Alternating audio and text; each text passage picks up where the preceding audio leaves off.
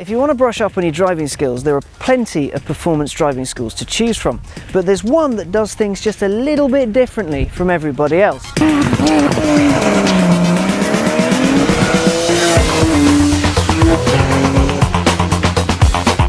At the Porsche Sport Driving School, not only can you borrow Porsche's car, but you can take your own 911, so you can really learn how to hustle your own car around. At the end of your course, you also get an internationally recognised Porsche driving qualification. There are 3 levels to choose from: Precision, Performance and Master. So we're here to give Precision a go, see exactly what the course has to offer. After a short briefing, I was introduced to my instructor. We were to sample all aspects of the Porsche Experience Centre, as well as get some time on the legendary Silverstone Grand Prix circuit. First up though, we went around the handling circuit to see just how good I was on track. Every corner has a different approach, a different viewpoint, hence the vision, and a different sort of balance that we need to try and achieve for the car.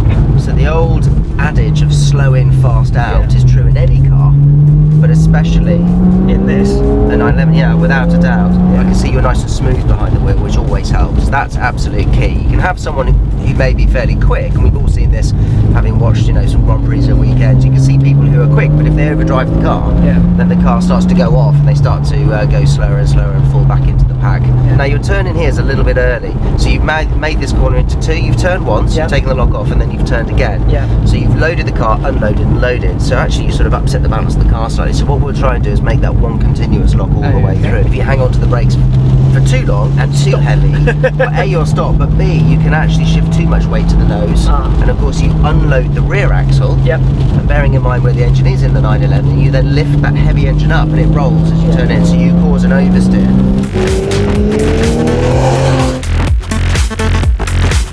The kick plate is, as described, this plate that you drive over that will kick the back of the car sideways, putting you into a sudden oversteer type situation onto not just any old surface, but a surface that has a grip level of melting sheet ice. Brilliant. 18, oh god, 19, and oh god. Oh! Well done. Boom. So I guess we're going to have to go a bit faster this time. Yeah, so as we said on the circuit vision, so important. If you're looking in the direction you want the car to go, it's the same as if you're on a roundabout and you suddenly start to slide. If you just look in the direction the car is sliding, you'll end up going that way and you'll end up sliding into the curb or the car, whatever it might be. If you look in the direction you want the car to go, i.e. the exit of the roundabout, for example, or the exit of the hairpin corner that you're unfortunately sliding through, then of course you're more likely to go in that direction. There are 3 things with steering, and your steering was really quick, which was great, and you steered the right way and you steered by the right amount. They're the 3 things. If you're literally looking at the bonnet here and the car starts to pivot around that point, it's very difficult to feel what's going on behind you, to feel the back of the car moving. Whereas if you're looking ahead, you imagine a much longer wheelbase car, that swing now is much slower, it's much more gradual, the movement of the car, and you've just got that extra half a second to understand what's going on and to process the information, and therefore your reaction is much better. Look ahead, look ahead, look ahead, and steer quickly. There we go, so much easier. Well done. Now keep the power on, keep the power on, Alex, keep the power on. Play with the car, make it move around, and then put a little bit of steering on as well. Lovely. Hey, we've had to go with the traction on. Now it's time for traction off. Okay. Let's see what the difference everything makes.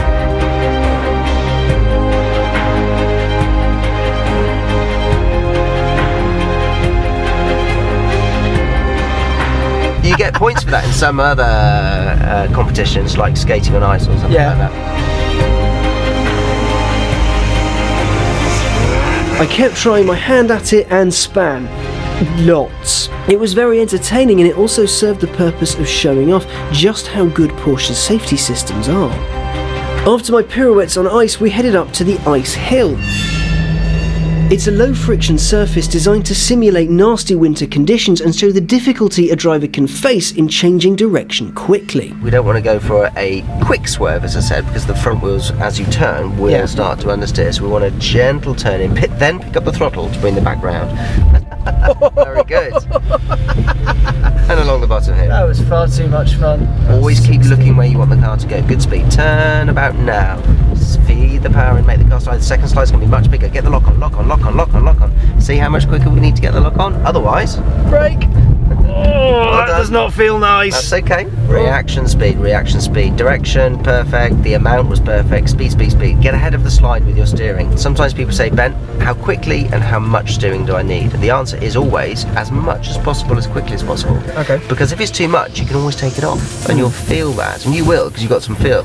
So you'll feel that, oh, that's too much, I can take the lock off, great. But if you never put enough on, you'll never catch the slide. Yeah. So always put everything on, and then go from there. Right, let's go with everything turned on. We'll see how good you are now then, shall we? Oh no. We're just going to have to make up for the difference that the PSM has been making. Right. So you need to be super ninja. Turn. That's it. The throttle might be a little bit too much. Maybe a little bit. Good. Oh, we've lost the mic. Oh, we lost the mic. I ended up spending a lot of my time looking in lots of directions all at once. Then we ventured off to Porsche's low friction circuit. It's covered in polished tarmac designed to be extra slippery and simulate the feeling you get when you're driving on freshly fallen snow. Let's start on the circle. Okay.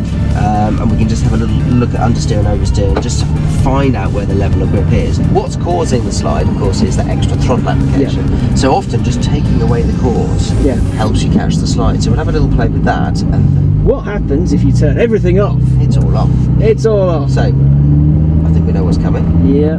3, 2, 1. Okay. Clever PSM, you just saved my ass lots of times. Yeah. Having tried all aspects of the Experience Centre, we ventured out onto the Grand Prix circuit. It was absolutely incredible. Just a couple of weeks before, F1 heroes had been giving this track their all, and now I, little old me, was doing just the same in a brand spanking new 911. And after a while, I was just about getting the hang of it. Sadly though, the day was drawing to a close. It's been an absolutely brilliant day. I've learnt a lot, and I appear to have parked my very muddied, that once was clean, black 911 in front of your lovely selection of crisp white cars. But I have to ask, how did it do? Genuinely, really good, well done. It's the confidence, isn't it? You can go away from today just feeling that much more confident in that car, the car that you've been spending the day in. So. After a final shakedown chat on the handling circuit, I was given a little bit of a present. A go in a 997 GT3 RS, the very same car that put in the record-breaking 7-minute 33-second lap time at the Nürburgring. It was awesome. So that was the Porsche Sport Driving School, and I gotta say, what an incredible day. I mean, the sheer variety of activities we did, actually they really helped me become a more confident driver. The Porsche Sport Driving School isn't cheap.